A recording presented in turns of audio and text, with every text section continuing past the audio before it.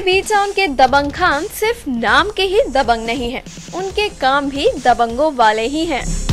उन्हें जो कहना होता है वो खुल के कहते हैं और जिसकी खिल्लियां उड़ानी होती है उसकी खिल्ली भरे बाजार में उड़ाते हैं। तो जनाब इस बार सलमान के टारगेट बने करण जौहर। तो ये तो आप जानते ही हैं कि सलमान, करण और बहुत से Bollywood stars Dubai award show में शिरकत करने पहुंचे थे। बस वहीं पर सलमान ने ऑन स्टेज करण की खिल्लियां उड़ा दी।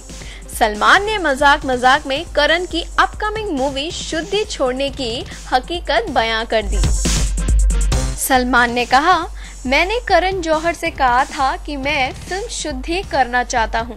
जब उन्होंने मुझे बजट की कमी के बारे में बताया और कास्ट कटिंग करते हुए मेरी जगह यंग हीरो को फिल्म के लिए साइन कर लिया।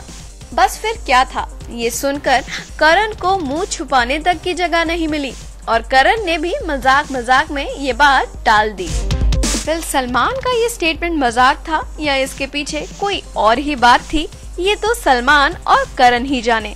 लेकिन जिस तरह सलमान ने ऑन स्टेज करण की खिल्लियां उड़ाई हैं, वैसा सलमान के अलावा और कोई नहीं कर सकता।